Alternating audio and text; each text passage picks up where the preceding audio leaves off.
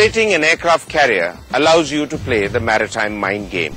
And India is the only country this side of the Suez that operates one.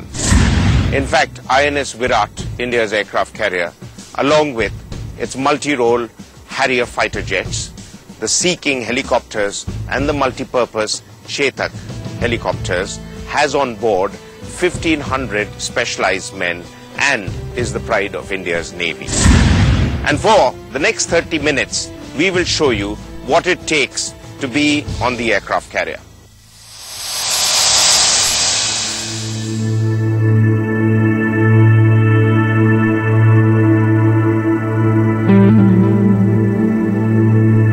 She flaunts, she imposes, she protects, she controls. India's only aircraft carrier, the INS Viraat, is the centerpiece of the country's naval might. A daunting power in and around the subcontinent's waters. Because hers is no ordinary maritime presence. She is a floating airbase, a sovereign part of Indian territory that can steam anywhere in international waters. Her military garrison hosts fighter aircrafts and attack helicopters that can be launched from this mobile airfield to engage and neutralize surface, subsurface and aerial threats.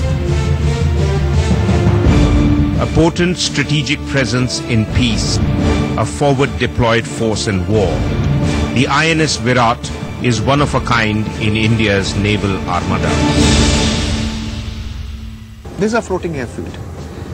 The strike aircraft fighters being available, that adds a new dimension totally. The reaction time with the sea skimmers and the new platforms is very little. So if you can outrange your adversary with the missile range, then you have achieved a success. Over here, you do not allow the adversary to outrange you.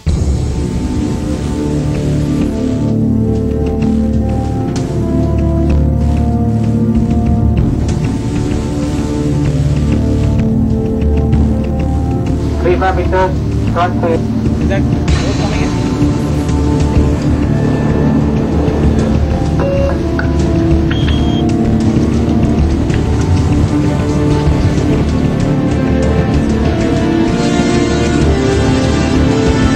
When the INS Viraat casts off, it's almost as if the harbour waters welcome a mighty power with an invisible salute. Slow ahead, starboard. Slow ahead, starboard.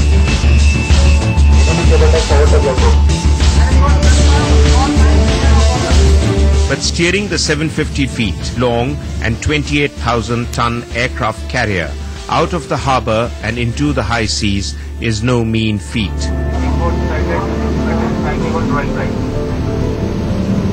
It's a critical activity at the start of a prolonged deployment, which completely engages the captain, the executive officer and the ship's pilotage team led by the navigation officer.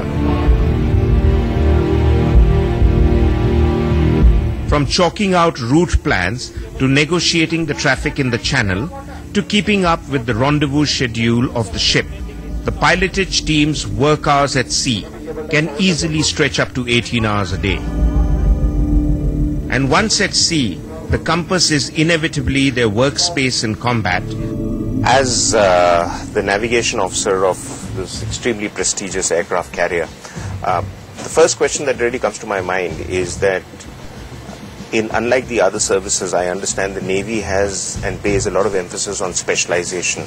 So do you see yourself as a specialist in the field of navigation? Sir, I am a specialist. We have 4 specializations: navigation and direction, gunnery, anti-submarine and communications. I happen to have specialized in navigation and direction. So I am very much a specialist to be the navigating officer. This is a highly sensitive and a specialized appointment. One of the things that really comes to my mind is that in the event of a contingency, you're indisposed, you're not well, you get wounded. How does the ship then get navigated? So the aircraft carrier is unique in the fact that this is the only ship in the Navy which probably has at any given time 7 specialist navigators as part of the direction team. Their primary job is to be directing the fighter aircrafts and the helicopters.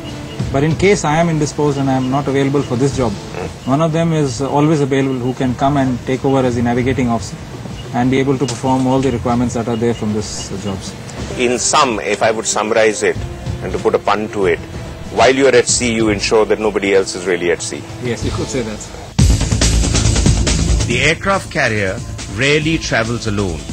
Like a sea monarch, she moves with an ensemble cast of warships like corvettes, destroyers, frigates and submarines. They form a circle of might around her, assigned to protect their premier, and together they form the deadly carrier battle group. So many aircraft, so little space. This also makes the flight deck one of the most dangerous work environments in the world.